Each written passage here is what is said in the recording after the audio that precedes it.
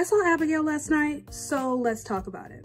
What I like about this movie, this has nothing to do with the movie per se, but I love filmmaking teams. I love seeing directors, writers, cinematographers, even, you know, composers that kind of figured out that they work very well together, and so they keep doing things together. So we have Tyler Gillett and Matt Bettinelli-Olpin, who are part of Radio Silence Productions. They did the last 2 Scream movies, Ready or Not. And then we have Guy Busick, who also did writing for the last two Scream movies, plus Ready or Not. And now they're back with Abigail.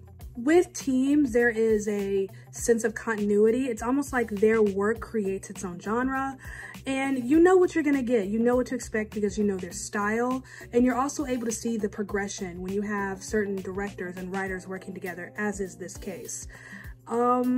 So let's talk about it. It's a nice little cast. We have Angus Cloud in his final role, Melissa Barrera, who has obviously worked with this team before in the last 2 Scream movies.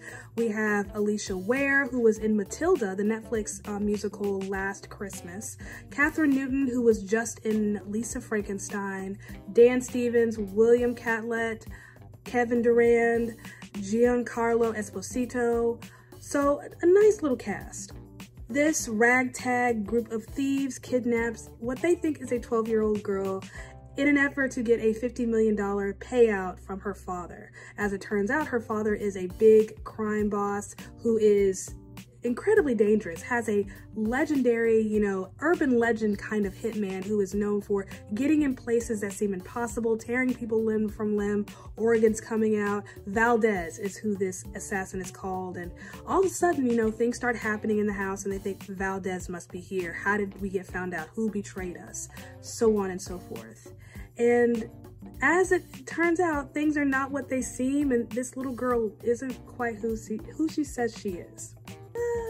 It's a trap. I'm not gonna keep you here super long. I don't think there is a whole lot to really say here about this movie. This is one of those movies that there's no point in taking it seriously because it doesn't take itself seriously. This isn't meant to be a cinematic masterpiece. This isn't meant to break any ground. This isn't meant to be competitive in any way. This is just jolly old, good, entertaining, bloody gore fun. And that was my expectation going into this movie because we had this team, these 2 directors, the writer. I expected this to be a roller coaster ride. I expected this to be a lot of fun. The last 2 Scream movies were just so much fun. And they seem to have a knack for creating, that's what I call them, roller coaster rides out of horror movies. They've figured out a way to make that blurry mess of a movie fun and enjoyable, almost like we're along for the ride. Keep saying that, but that's what I like about this team, so that's what I was expecting from this film. Just good fun. If not good fun, there will be carnage. Either way, I'm gonna be happy. The movie starts off cringy, and that's how I felt just watching the acting, these characters interacting with one another, but also these characters are most likely strangers. They don't know one another. They don't know anyone's first names. They've just been recruited together to do this job based on their own individual skills. And I just felt like the acting was just very wooden. It's kind of cringy, and it's almost like they were acting bad on purpose. And I was just very confused at first, like, why is this so bad? But I also wondered if it was intentional, if this was part of the, we're not taking this very seriously, but also we want to create some distance between you, the audience, and these characters. We don't want you to care about them too much. So that would be my first question to the filmmakers here, is the initial cringe. Was I supposed to be cringed out? Was that intentional? Or was I supposed to take that seriously? But these guys know what they're doing, so it makes me think that maybe that cringe, that distance, that almost intentional dislike that I felt for some of these characters at first was intentional. I will say Angus Cloud's character, I did not like him at all. I thought he was obnoxious. I wanted him to stop talking.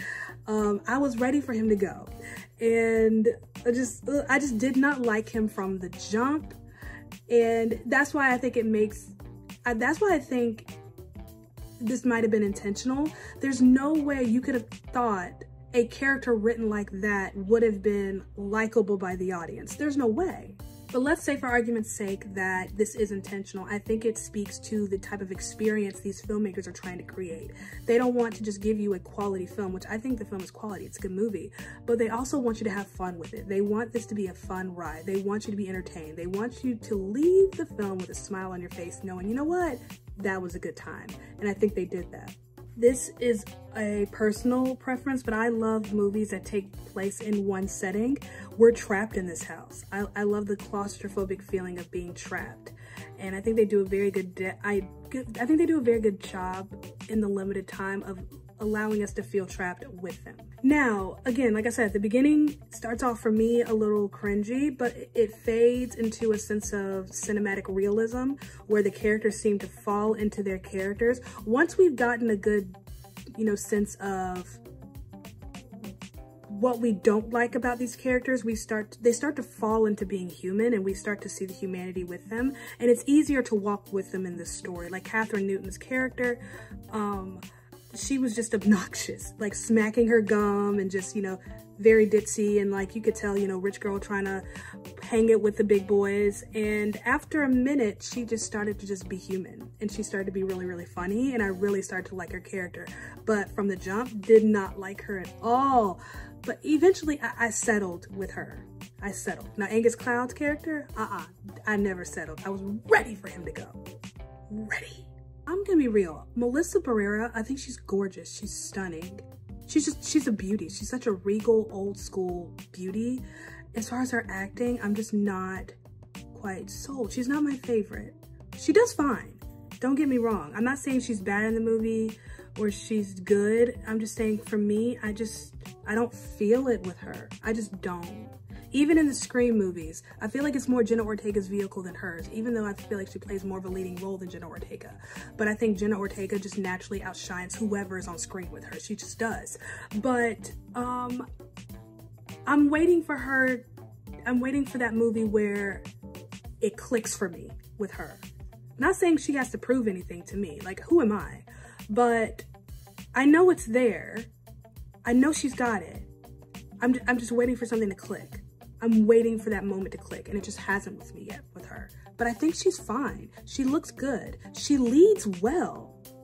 There's just something about her, just hasn't clicked for me. I'm just waiting for that moment to click. I'm just waiting. It's gonna happen though. I believe it. Now the standout here, if we're gonna be real, we're gonna be honest, the standout here is Alisha Weir, little Irish actress. We remember her from Matilda. If you're on TikTok, you know last Christmas, that movie, the promotion for that movie had the entire app in a chokehold. We were all obsessed. Like, the promotion was next level. And she's an incredible young lady, very talented. She's a singer, actress, dancer, you know, and minus the singing, this is a role that was made for her because, you know, vampire ballerina. She does dance in this. She does some contortion work. I have to imagine that some of that is her own doing. It'd be nice to see some behind the scenes to see if that was a body double. I imagine some of the things where they were throwing her around was a body double, but any of like the contortion and acro work, I wonder if that was her. But she did get to show off some of her dancing skills in this. She's very talented, but her performance, oh my gosh. I'm calling it now. I mean, she was incredible in Matilda. She's great. She was wonderful. But I think this side of her in Abigail, just the levels to which she played her vulnerability and strength, giving the wholeness in this character that I wonder if the script even called for. It felt like she took it to the next level because the rest of the cast was kind of here and she took it there. She really just took it to the next level and pushed them and pulled them. They were following her lead. I don't know if they realized it, but they were following her lead. She was incredible. Just the mic, I've talked about this on my TikTok, but like just the subtle changes in her faces, the way she works her eyes, being able to go from being scared and vulnerable to being in charge and being scary and terrifying, the stunt work that she obviously had to do, the inflections in her voice, the maturity, the way she was able to balance being this little girl and obviously this, you know, hundreds of years old creature. She did well. The performance alone is enough to make me want to go watch it a second time. Her performance is just captivating, satisfying almost. She's like butter with it. It was such a smooth, well done, quality performance. I can't wait to see what else she has in the works. She's talented. She's a talent to watch. This is a very simple movie. We're not doing anything new. We're not reinventing the wheel. We're not, giving a new spin on, the vampire trope. There's nothing new being done here, but it's a fun ride of a movie. Definitely worth a ticket. That's honestly all I've got to say about it. I enjoyed it. If you go and see it this weekend, let me know what you think. Until then, thank you so much for tuning in. Don't forget to like, comment, and subscribe. You guys are amazing. I love you, and I will see you next time.